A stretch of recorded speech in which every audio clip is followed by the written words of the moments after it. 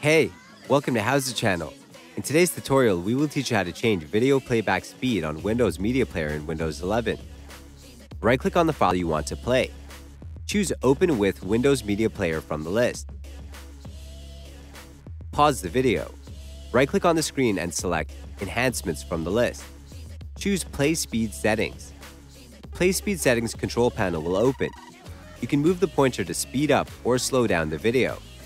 If you move to the right, the video will play faster. If you move to the left, the video will play slower. Set the playback speed you need and close the panel. Play the video. If you want to change the playback speed again, right-click on the screen and select Enhancements from the list. Choose Play Speed Settings. Play Speed Settings control panel will open. You can move the pointer to speed up or to slow down the video. If you move to the right, the video will play faster. If you move to the left, the video will play slower. Set the playback speed you need and close the panel. Play the video.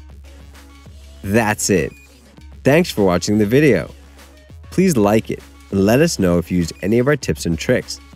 Subscribe to our channel. We upload new tutorials every day. See ya!